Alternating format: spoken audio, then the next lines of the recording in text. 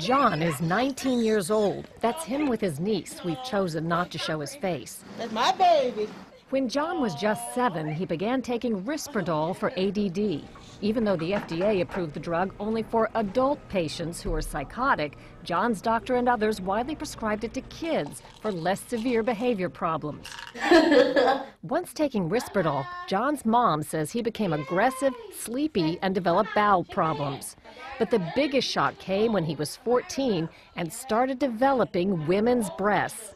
For a 14-year-old boy, that has to be horribly embarrassing. He asked me, was he a girl? He asked if he was a girl. He tried to put on his sister's bra.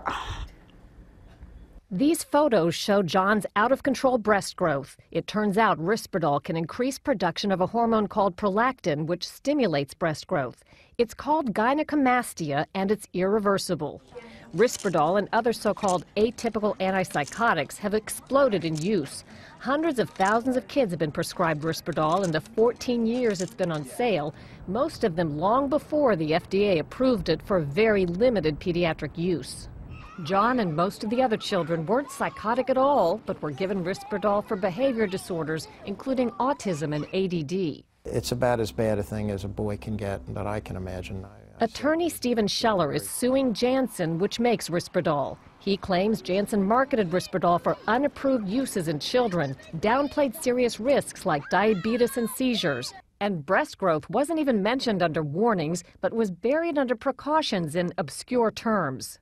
Janssen wouldn't agree to an interview, but told us the breast growth risk is clearly stated in the FDA-approved labeling, and we only promote our products for their FDA-approved indications. Nobody knows how often it happens, but in Janssen's own clinical trials with fewer than 2,000 children, 43 developed the abnormal breasts. Scheller represents John and 9 other boys, including this one who was only 4 when he developed a breast on one side and began producing milk. This child has had mastectomies. The treatment for the unbridled breast growth is as unthinkable as the disorder, painful removal of the breasts.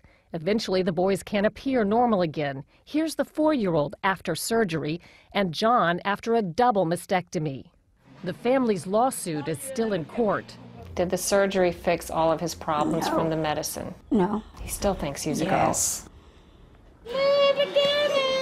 As for Risperdal, it's still on the market, and families say putting even more children at risk. Cheryl Atkinson, CBS News, Philadelphia.